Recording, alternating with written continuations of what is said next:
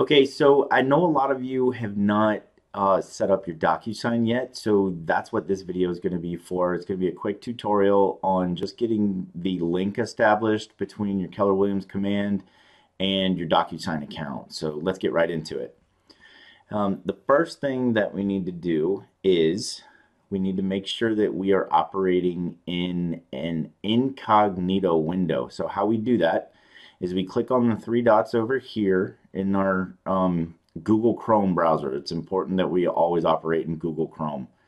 All of our Keller Williams technology is based on Google servers and the Google platform, so that's why everything works best in Google Chrome. You will have issues in other browsers. So we're going to click the three dots here, and then we are going to go to the third option down, New Incognito Window. And that's going to open up our incognito window, and we're going to go to agent.kw.com.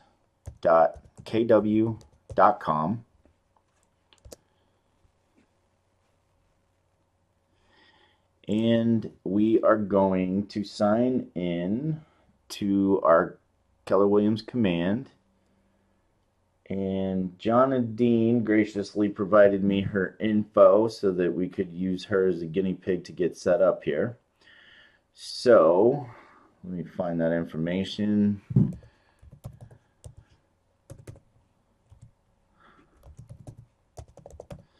And put in the password.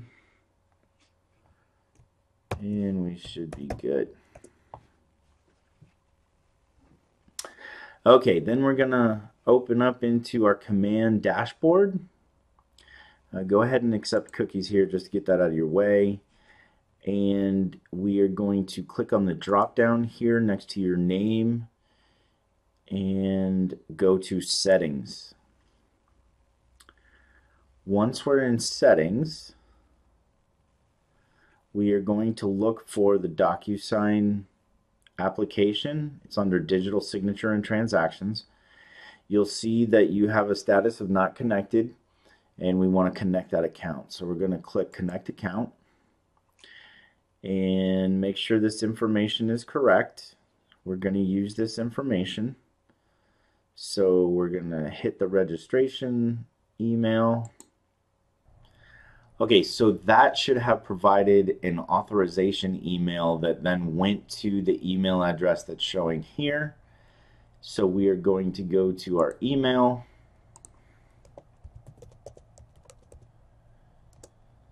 And when I bring up the email, I will show that email right here, DocuSign. You've been invited to join DocuSign rooms. We're going to click on that. And we are going to accept the invite. Then when we accept the invite, we're going to pay attention to this email right here, because this is the email that will be addressed in your DocuSign account. And it's really not easy to change. So make sure that when you requested it in our first steps, that you use the right email address that you want to use. All right, so then we're going to create a password. Okay, so once we've provided the three security questions for our DocuSign account, then we click the activate button at the bottom, the yellow activate button, and we get to this screen. So then we're going to say accept agreement. And we'll wait for it to load. And we are in our new DocuSign account. So then what we're going to see, what's new, messages replaces comments. You can use this start walkthrough if you would like. That's entirely up to you. I'm not going to use it, so I'm going to X out of that.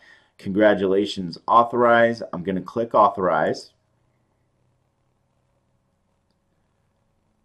And now we can see that this is in progress, current status, in progress, and authorize.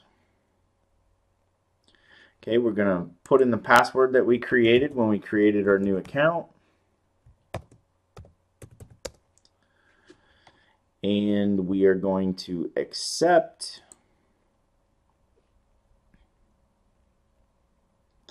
And now we can see that our DocuSign is connected. The current status is connected, and we are good to go. So now when we go to opportunities,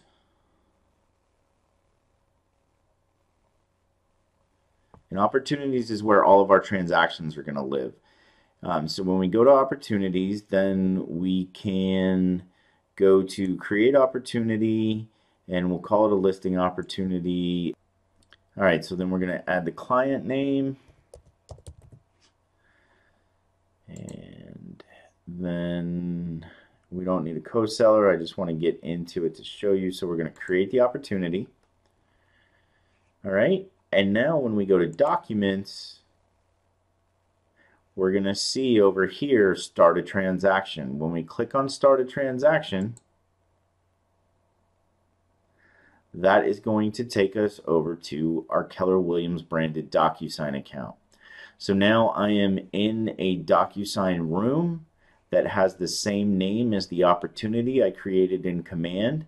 So when we look at rooms, we're going to think of rooms like loops in .loop. For those of you that use .loop, a room here is the same as a loop in .loop.